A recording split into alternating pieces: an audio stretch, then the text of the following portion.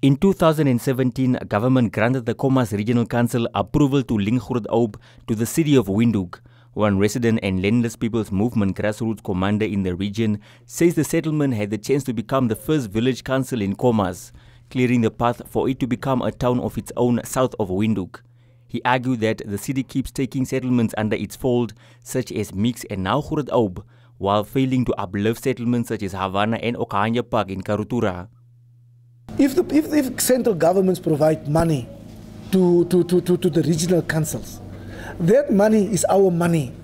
And that money can be spread evenly for development for Groot Aub as a village council.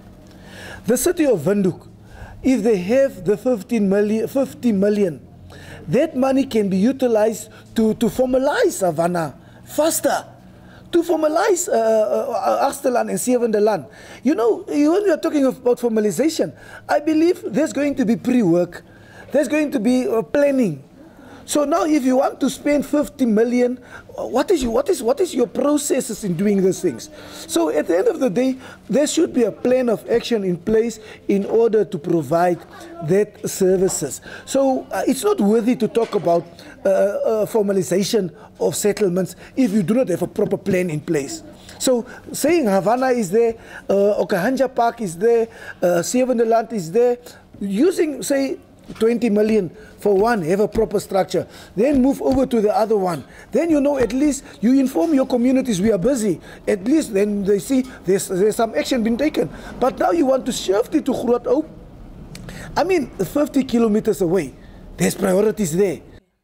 The constituency councillor for Windhoek Rural, whose office is situated in the heart of Groot Aub, stated that the regional council initially planned to turn the settlement into a village council, but a law prohibited the governing body from proceeding in this direction. There is an act of parliament that have given the mandate of the boundaries of the city to be expanded. Before that, the Khomas Regional Council have basically applied already for Groot Aub to become a settlement.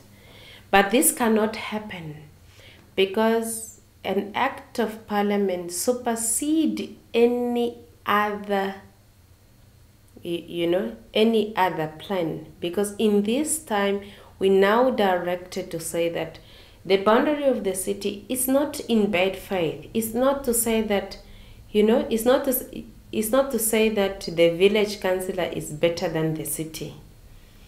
It's all a government structure. Groot Aub is a community of about 5,000 inhabitants, some of whom are involved in farming activities, while the rest commute to the city for work. The councillor assured residents that Windhoek does not intend to take over properties such as housing, but to bring about service delivery at the standard of a proper settlement.